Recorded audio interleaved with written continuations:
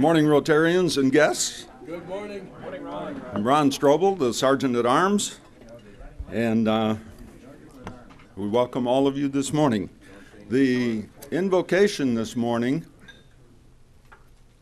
is by Jim Ahern.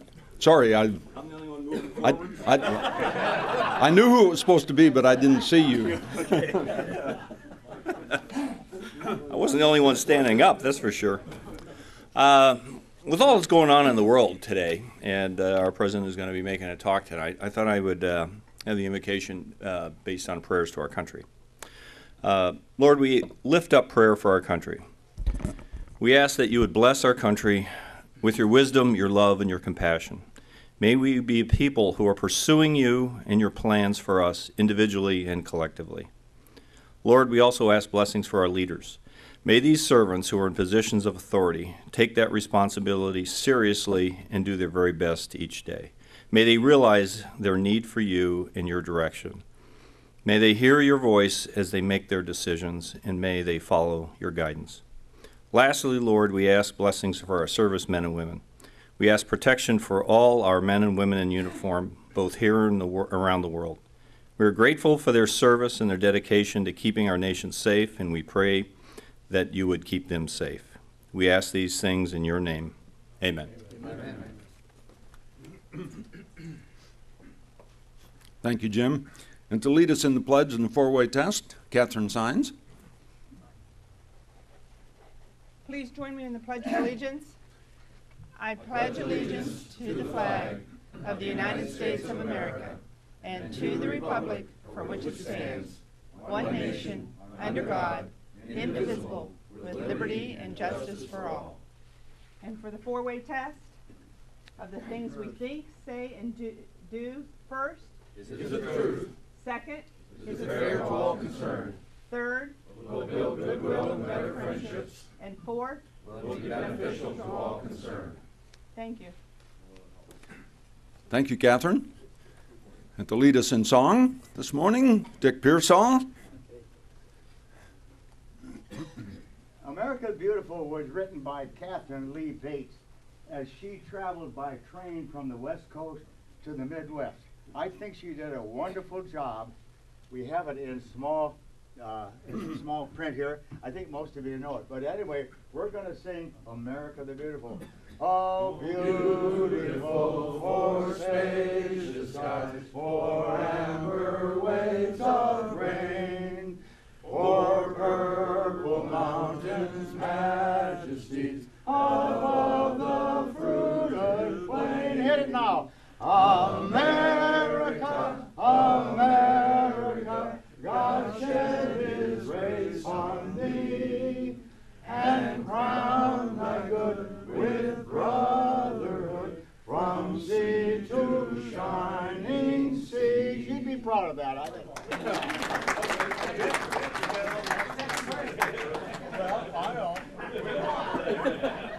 And now our president, Allison Feaster.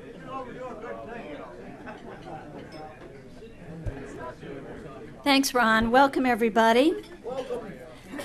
And we survived our week of babysitting for the 3 grandkids. Yes. Thanks. Grandkids survived too? Yes, they survived too. Even though we had to go to the emergency room for a scratch cornea for the 6-year-old, but all is well. So, who's making a difference? We are. How are we making a difference?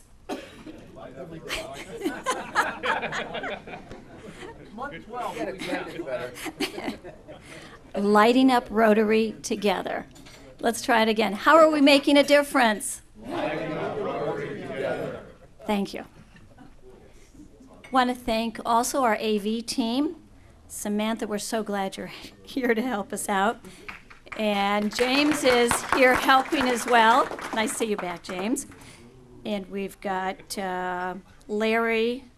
See if I've got my list here. So we've got Jimmy Sutphin, Ron Barnhouse, Tom Page, Larry Santon, and of course our famous James Field. So next, moving right along, we'll have Chris Barker. No guests. How about our speakers? Do you want to just stand up and say hi? Marcia Booty, she'll be. The other half of my presentation is Oh, If not, you'll be on your own. Well done, Chris.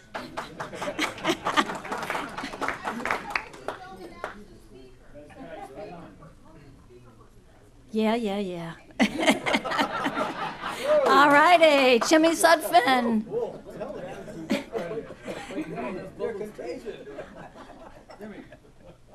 Oh, I guess we'll wait for Jimmy. How about Tom? He's standing here ready to go.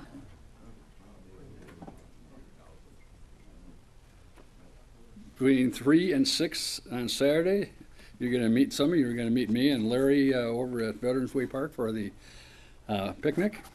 If you're not dedicating a building, be there, okay? And this list that you guys and gals signed up on, I need to know what you're going to bring, a salad or a dish or something like that. So if you would write that, and if there's anybody else that wants to sign up, I got extra pages. So I'll start over here and pick it up at the end. Thank you.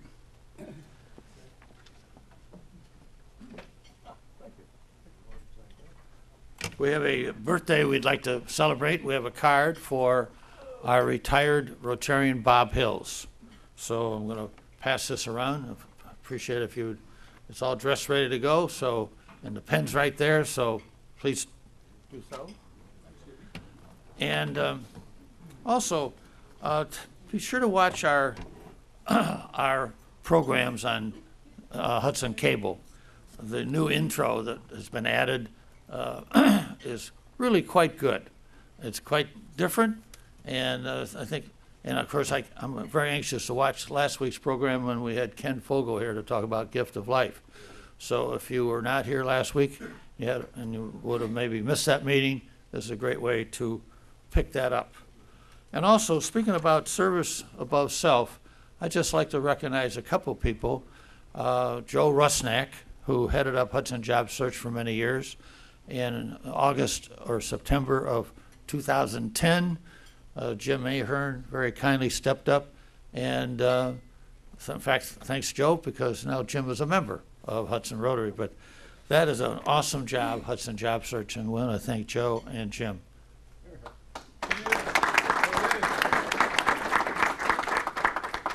All right, are we ready to play Rotary Jeopardy? Hey, we need some music, don't we? Okay, ready? We know the rules. Ron?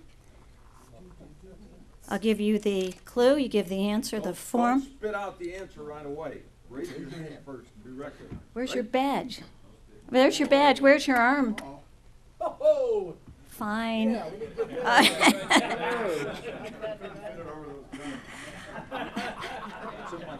Oh, it's in his car. Likely story. At least it's not in the mail. All right. Baba, black sheep, have you any? Great job. Well, let me finish. Do you know how long it takes me to come up with these? all right.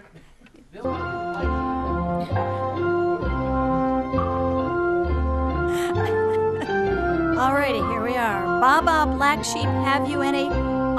Sorry, but alas, this Rotarian has no wool. Bill Woolridge. Yay! Did you not get it, Bill? Okay, now he gets it. And Duncan, you can go fly a kite. Oh, this goes with my silly putty. I love this place. Oh, he just comes for the toys, we know. All righty, Craig Tallman, are you ready? Have a presentation about the foundation and what you need to know about it.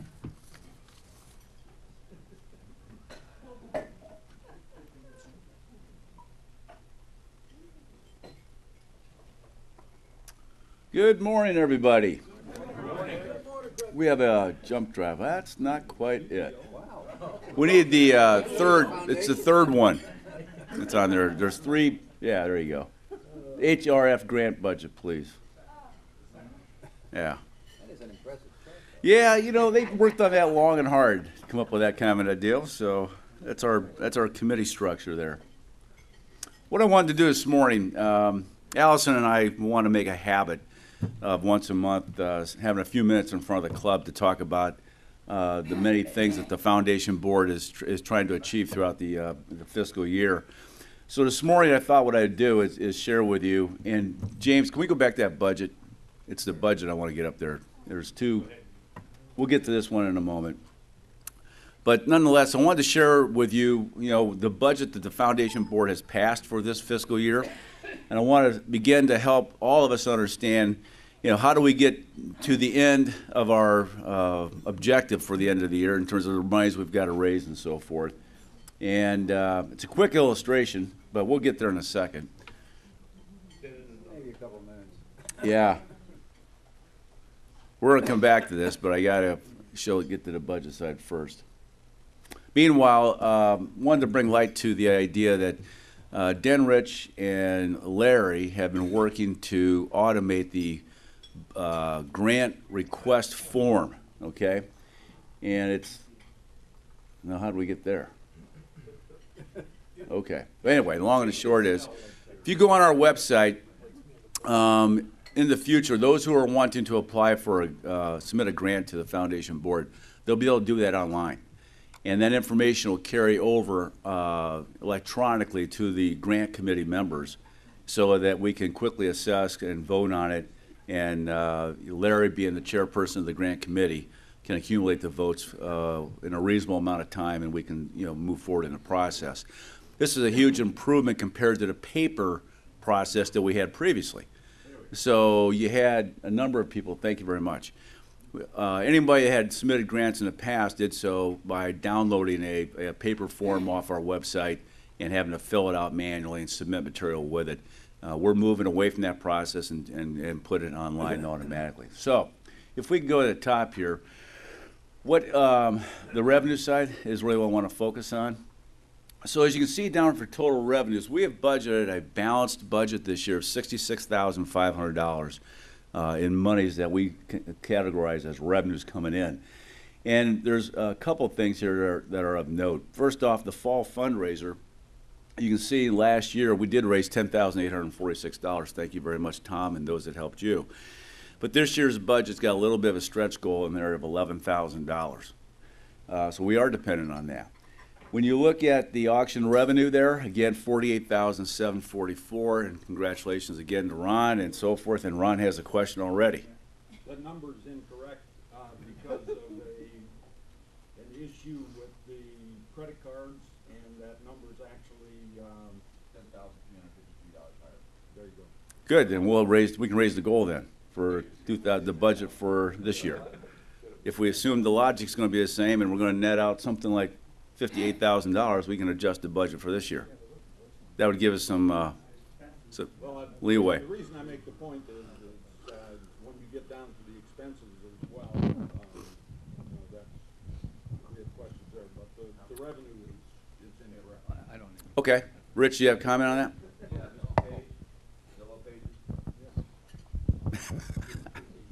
Yeah, just to let you know, we filed a 990 with that 48,744.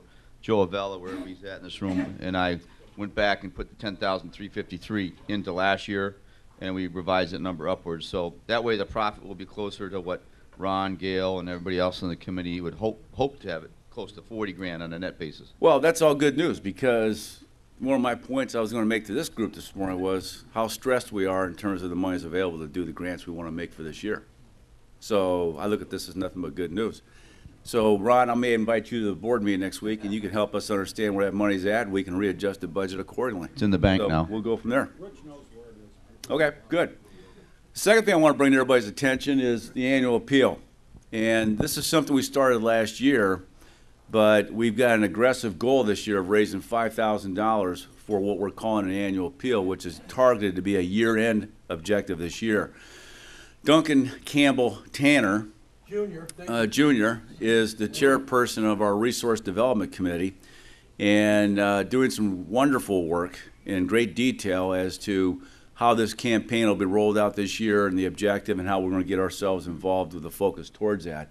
But as you can see there, given what the information we knew at the time, the revenues do sum up to a number of $66,500. Now, if we can push it up, James, to the expense side, just for a moment, quickly. We're working on two things here. Oh, sorry. All right. A little bit too high there.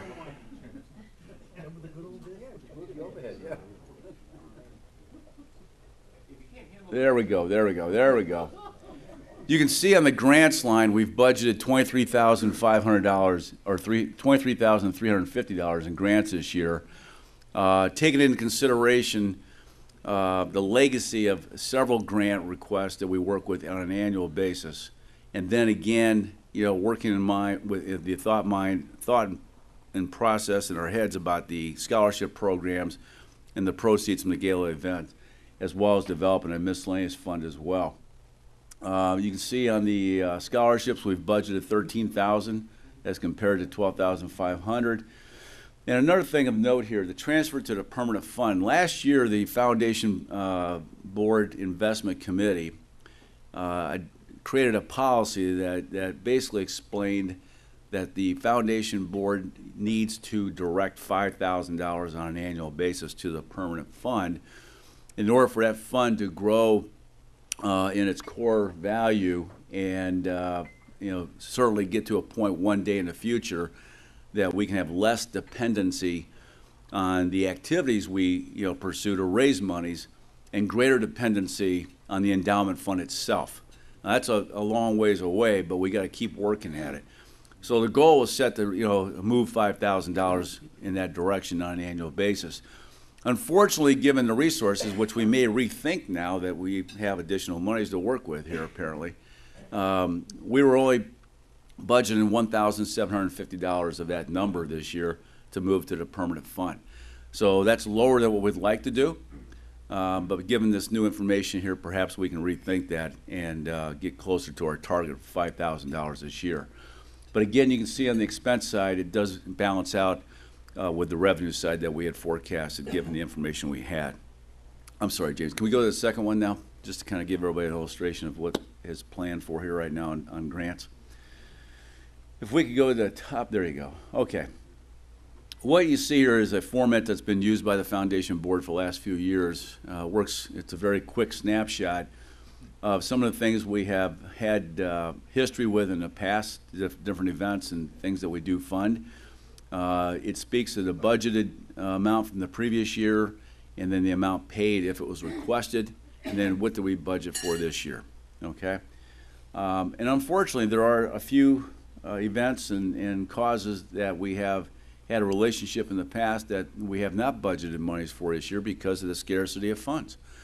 And so, again, we may rethink this given some new information here from this morning's discussion on the gala event, and we most likely will. But I think what this does is bring light to a couple things. Number one, we have such a desire to fund a number of Hudson-related activities across the entire year.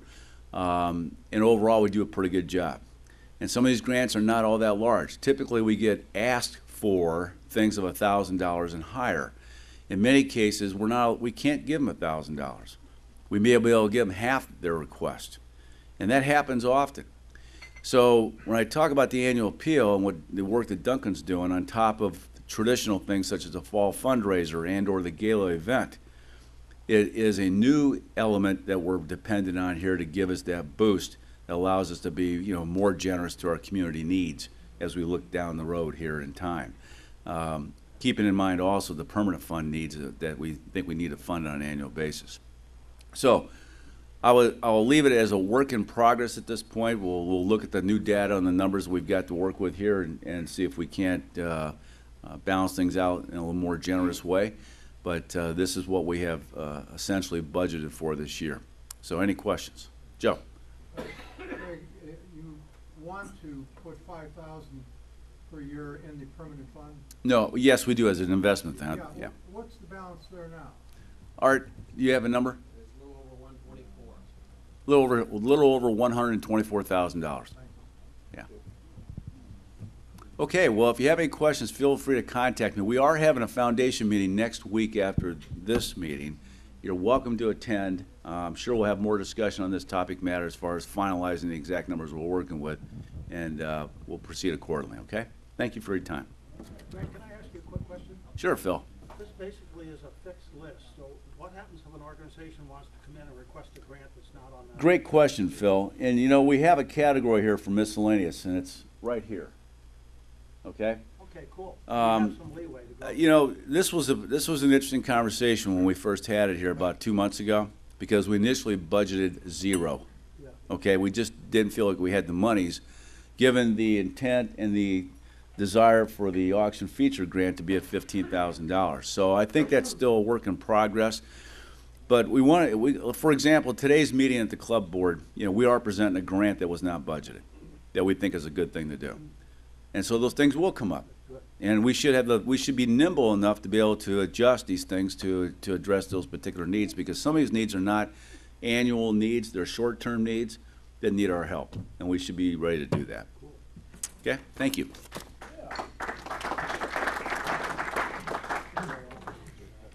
Again, if you have any questions, go to the board meeting next week. It's very interesting. Duncan, are you ready? I am, ma'am.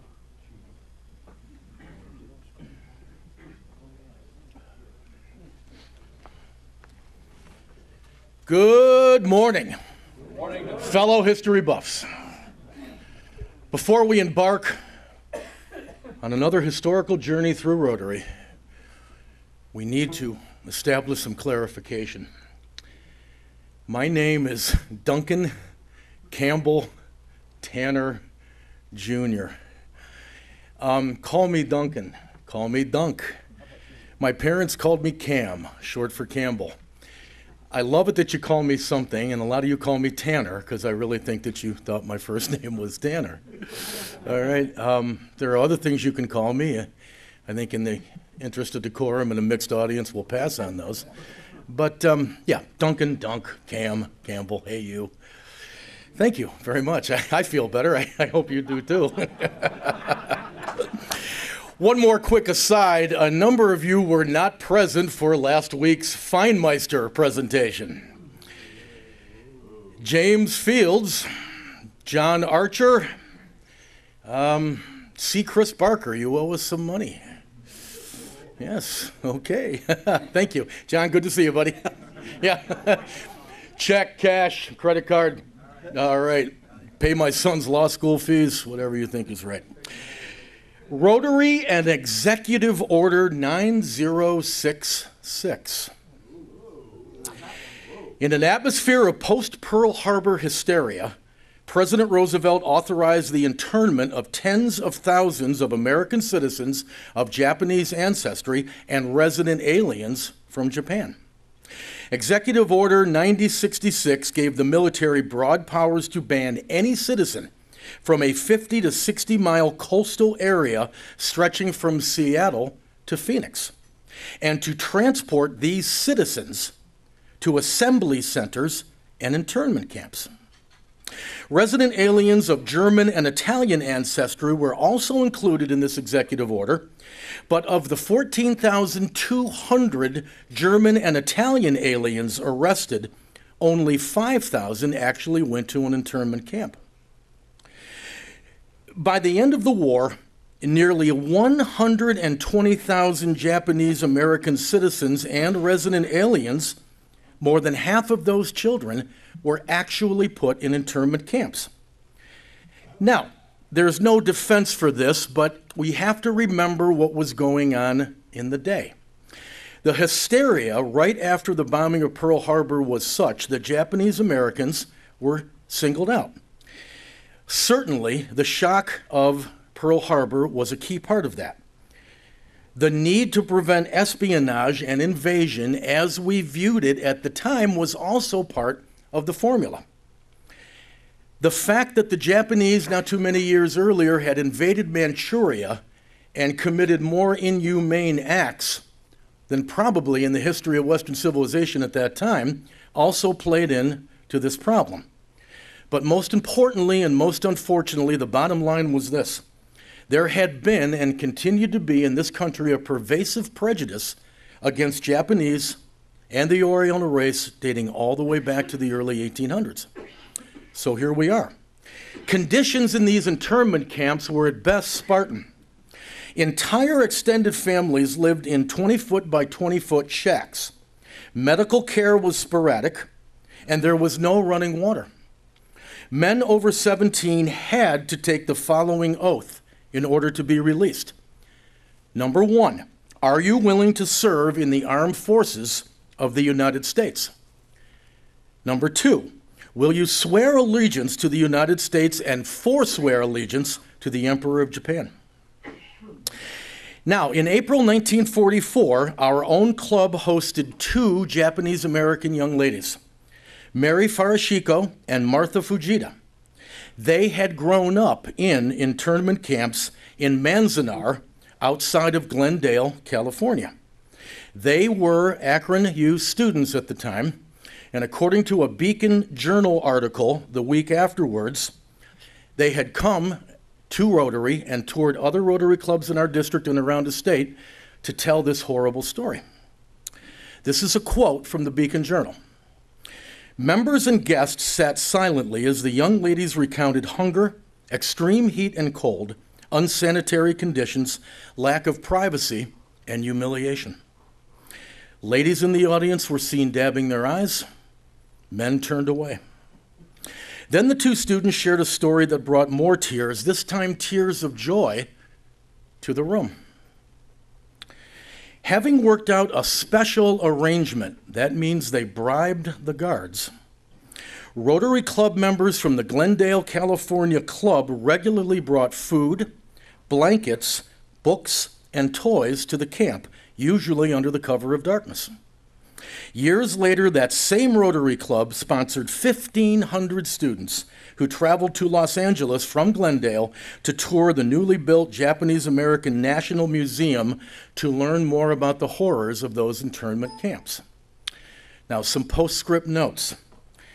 10 individuals total were actually convicted of spying on behalf of the Emperor of Japan. When the dust settled and the smoke clears, not one of them were Japanese American. They were all Caucasian. Number 2, the most decorated Army unit of the Second World War was comprised solely of Japanese Americans. It also suffered the highest casualties. And finally, in 1988, Congress formally apologizes to Japanese Americans, paying over $20,000 to each survivor. Thank you.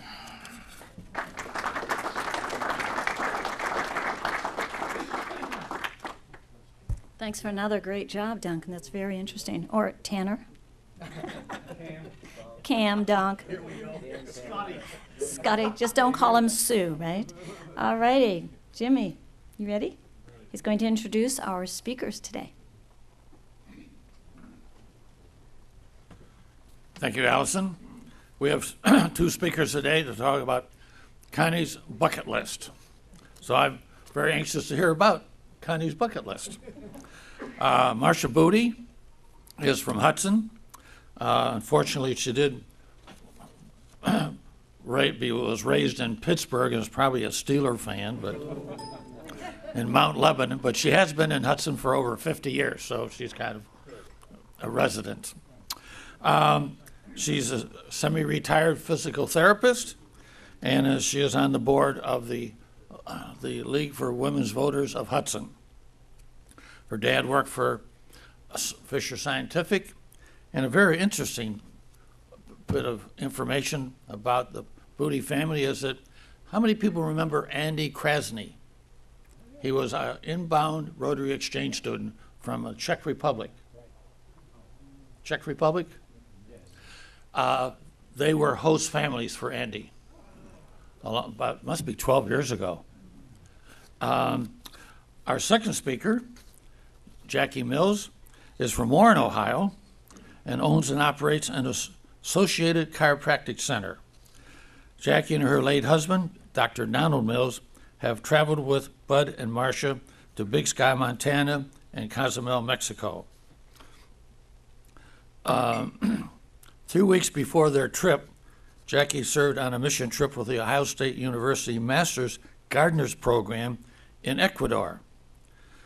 She has been in Trumbull County, Ohio State University Master's Gardener since 1999, and is in the School of Enrichment program and is a coordinator, serving 350 students in the Warren and Howland school districts. She is a registered X-ray technician. She is an urban 4-H advisor. She has a boat. How do you pronounce the name? Dagnabbit. A boat by the name of Dagnabbit. That sounds like when you run into the dock, I guess. Which is, it's at Cedar Point. She has a cat called Zora. And I think we're ready. Jackie and Marcia.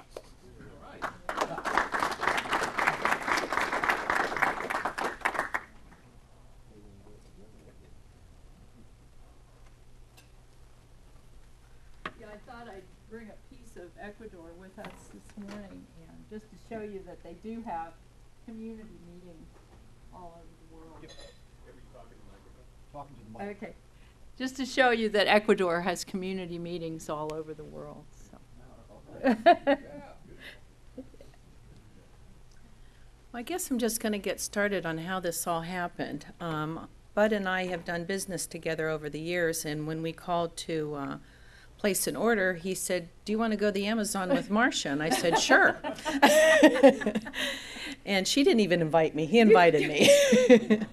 So it was interesting because Marcia and it was actually Bud's childhood friend, his wife is Connie, who I'd never met, and Connie's friend Cindy. And then just before we were going, plans changed, and I ended up going to the Amazon by myself with her two friends.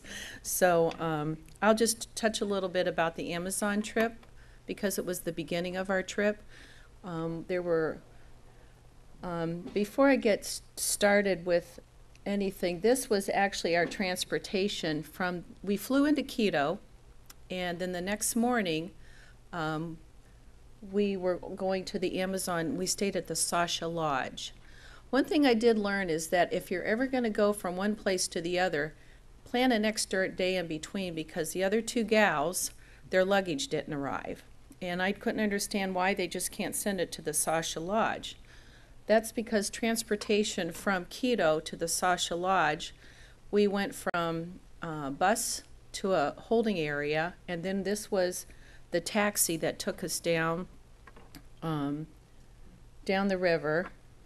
Oh, this is not my thing. Sorry, I'm trying. And then this is where I thought we were arriving, at the Sasha Lodge. I'm starting to take pictures, and then I've come to find out that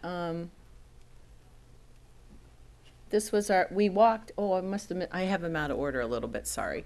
I also don't know how to do PowerPoint very well.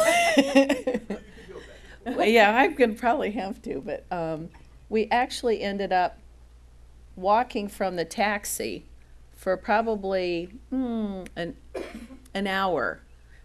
And then when we got to what I thought was close to being the Sasha Lodge, then we got into the canoes, and then took the canoes down to, here we are again, there's Connie, this is Connie. This is all her fault. Sorry. Now we're arriving at the Sasha Lodge, and transportation only comes in twice a week, so that's the reason why their luggage couldn't make it. But it was a really lovely facility. The food was delicious. This is in the upper part of the lodge where, I don't know if you could see where they're sitting up there, looking out. You are assigned, this is our cabins that we stayed in.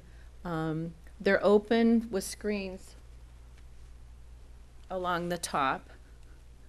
That was just a card that showed the 3 women. There's a swimming hole outside of the lodge. You're only allowed to swim between the hours of 10 and 4. And then what happens is you're assigned a group leader. And they did actually, by the way, catch piranhas out of that swimming hole, just so you know. So that must be the time. And there's alligators in that area as well. anacondas, as they call them.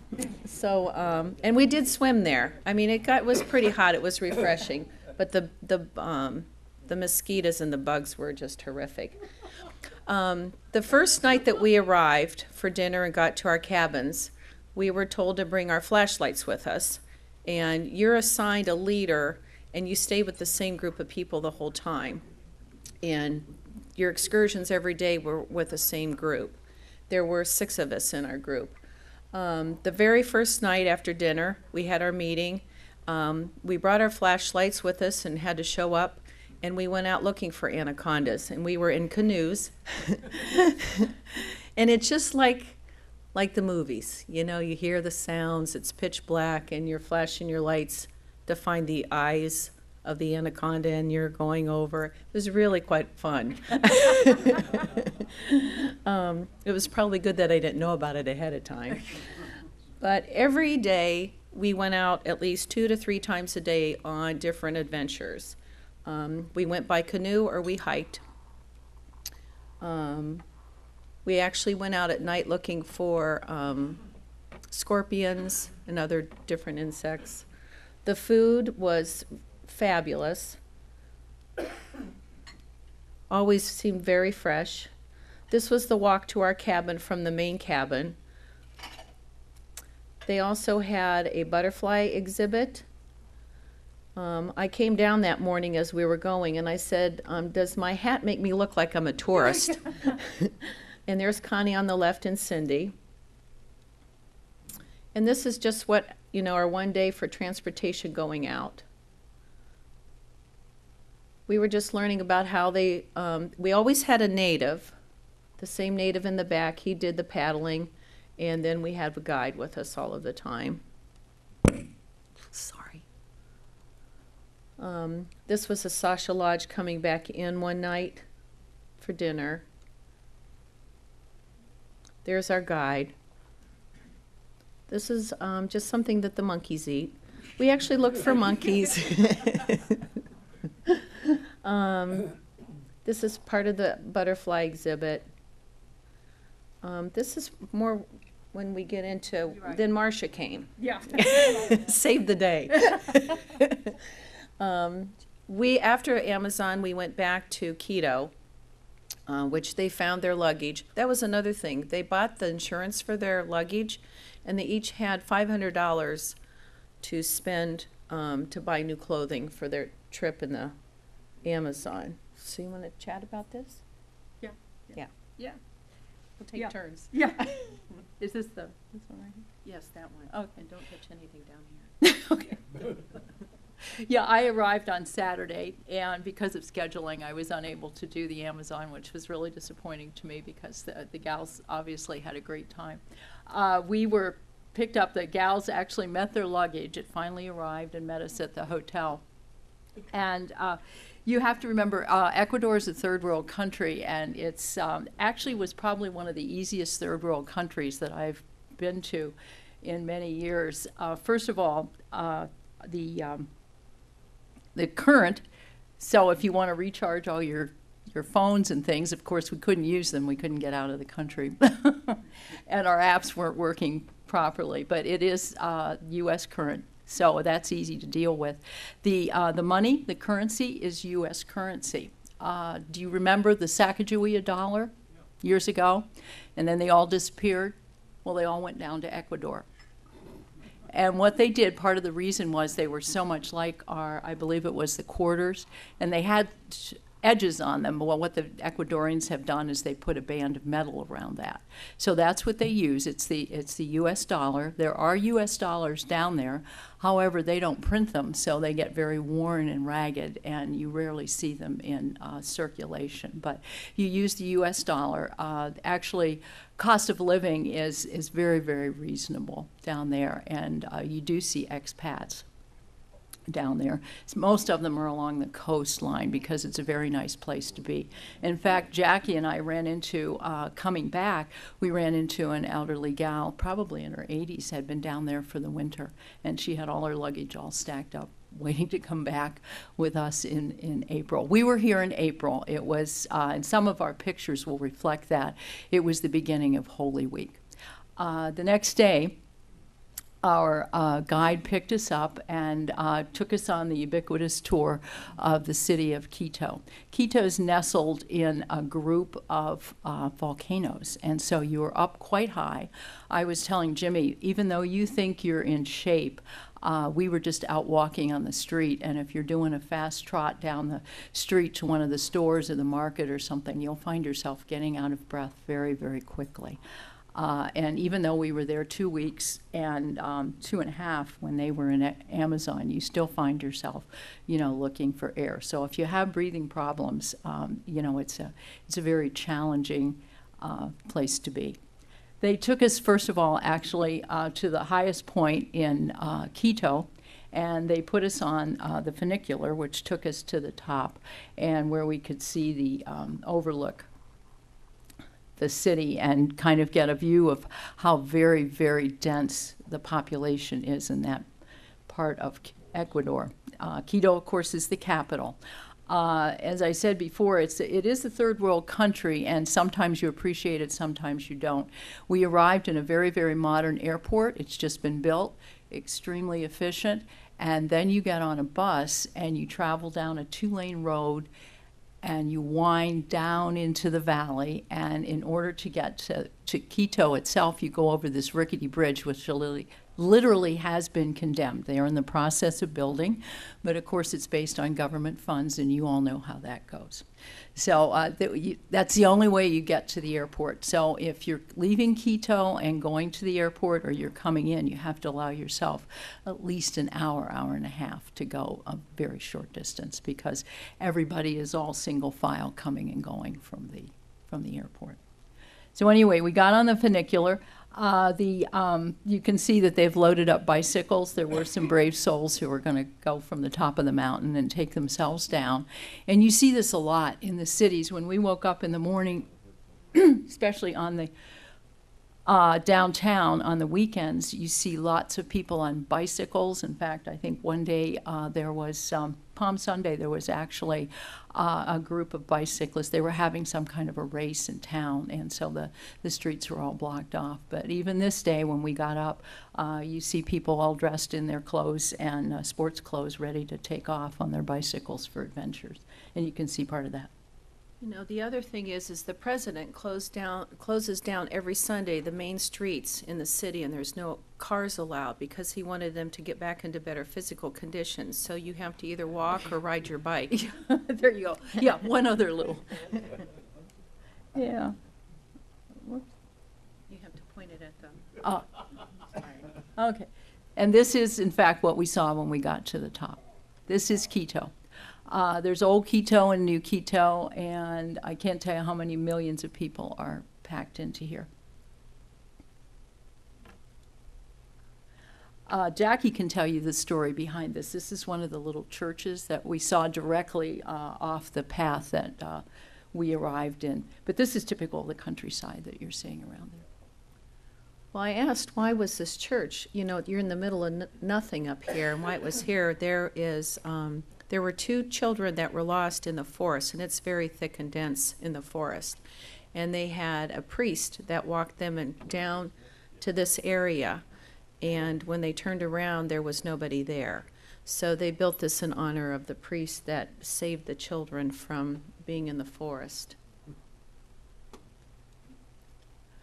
We had taken, after we got off the funicular and got done there, they took us next to the cultural center, and this is actually ground zero, or the center of the world. We're now standing on the equator, and it's a different buildings and huts and articles of antiquity that represent the culture and the development of Ecuador.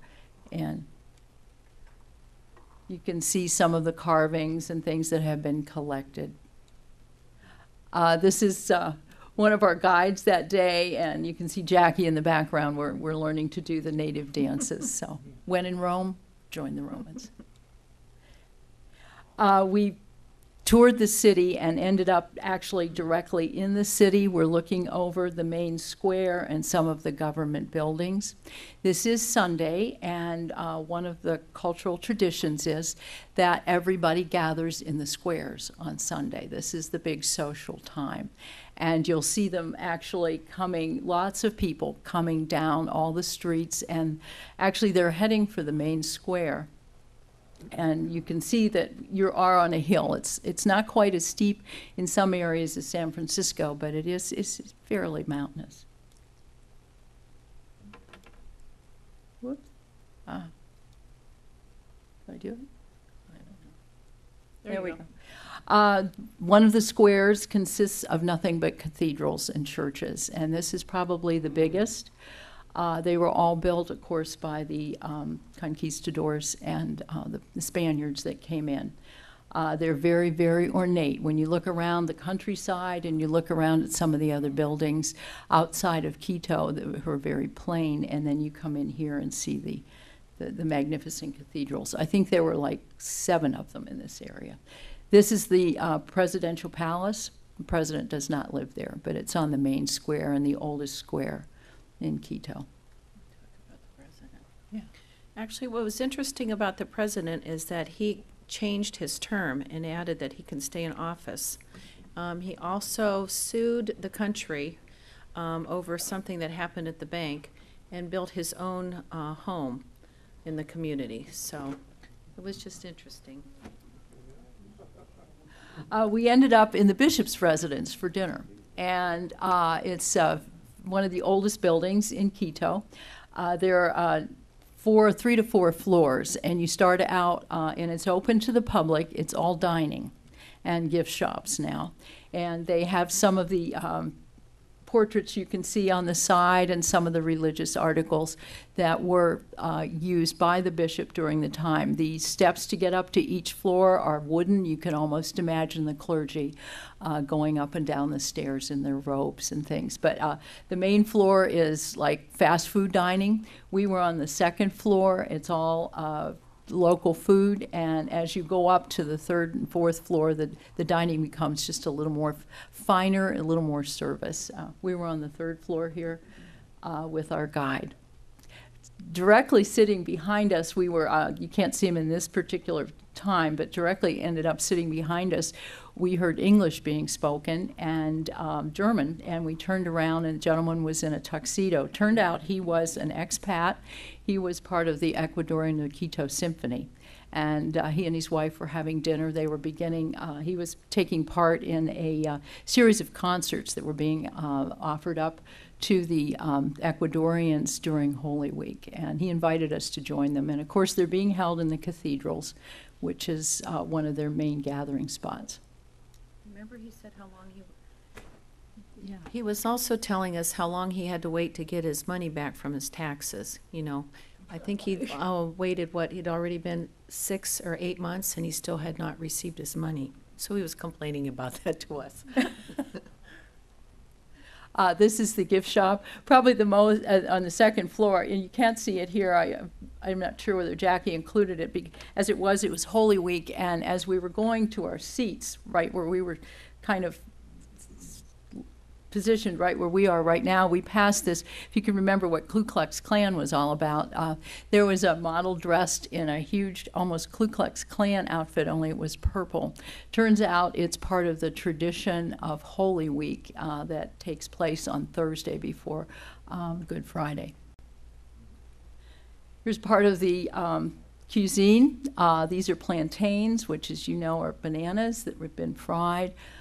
This is cauliflower soup, and instead of crackers, they always offered popcorn, which we kind of got used to and liked. This is the main square. You can see all the people gathering. There were mimes. There's little kiosks with food. Lots of dogs. People leading their animals around, and families together, just sitting, talking, socializing. Oh my God. This is in the cathedrals.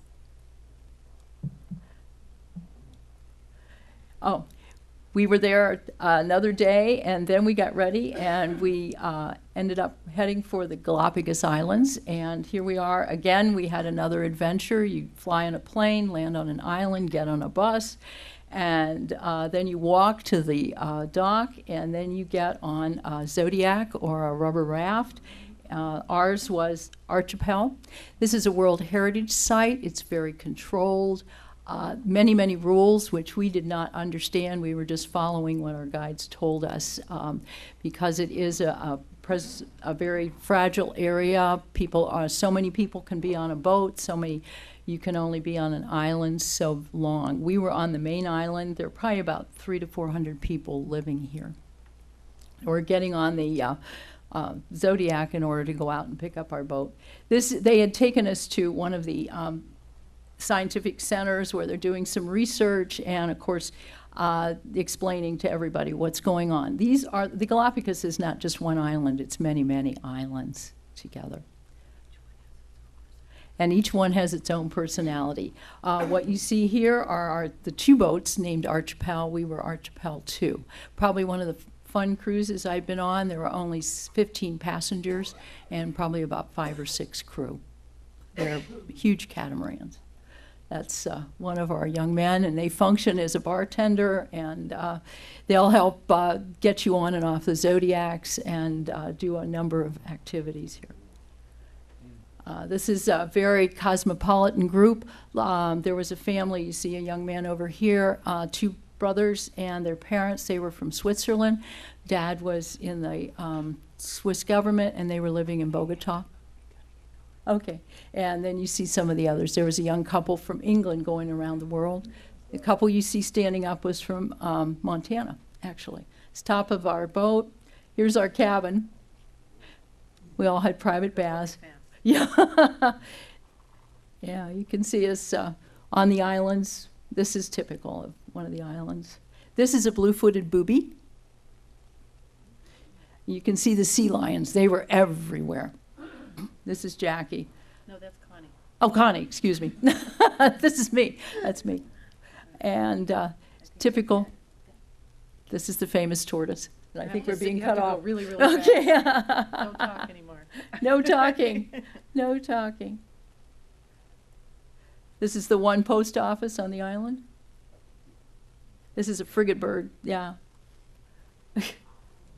Land tortoise. Keep going. Okay. Go. Yep, So, Looks like Duncan. you may see some of your friends here. We were invaded by over 100 dolphins. Can you talk? Yeah, we were invaded by over 100 dolphins at one point. Yeah. Yeah. Oh, well.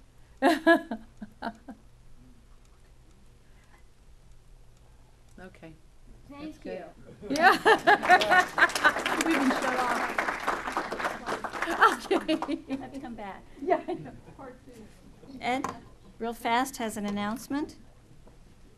Ribbon cutting for the Malson Athletic Center will be at 4 o'clock this coming Saturday. Family Fun Night. We have set up from 1 to 3. The event is for families with young children from 5:30 to 8:30. $10 for kids, and parents are free. On the 20th, we have the Hall of Fame breakfast, and Friday's the deadline. So anybody's interested in that, just contact me. I'm the only Sogan in the book. Thank you. Since you're here. Okay, moving right along quickly. I don't have my glasses, so I have to read it. 9389.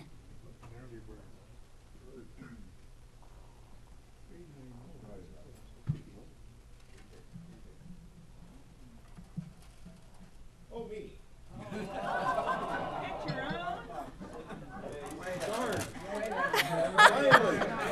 Only at Rotary. It's only been 5 years. Oh! But $12. Okay. All right. Thank you.